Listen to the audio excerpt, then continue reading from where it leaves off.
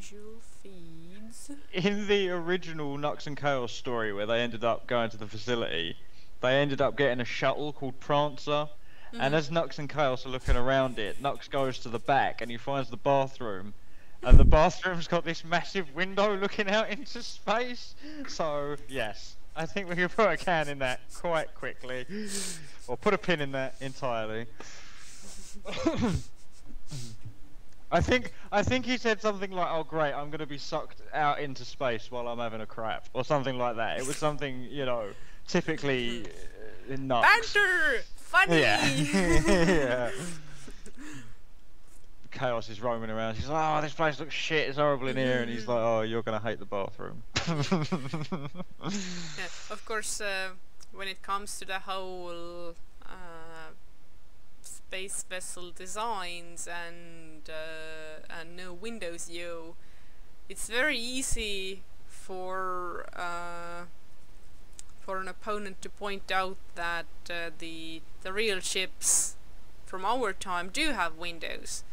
But then I would argue that okay, that be as it may, our time ships are designed to do relatively short trip and not very many times in a row. Like many ships, like one use, or I don't know how many uses they're expecting to get out of the currently built stuff, but even then it's a very different situation. Like the future sci-fi ships are designed to fly in and out of atmosphere and through great lengths of space over a great duration of time. So it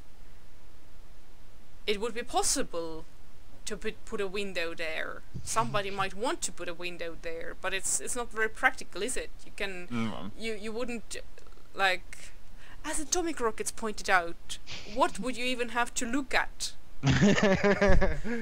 and I forgot what point 2 was. Like, yeah, basically it wouldn't be, you could have it, but why? If you want to have a view, then it's so much more practical to have cameras and screens and zoom and enhance.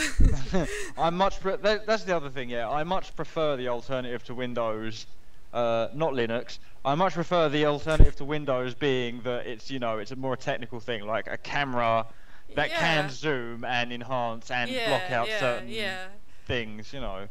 Yeah, so. Because what would be the purpose of a window on a ship that is designed to go great distances and also withstand the stress of going in and out of atmosphere many times over?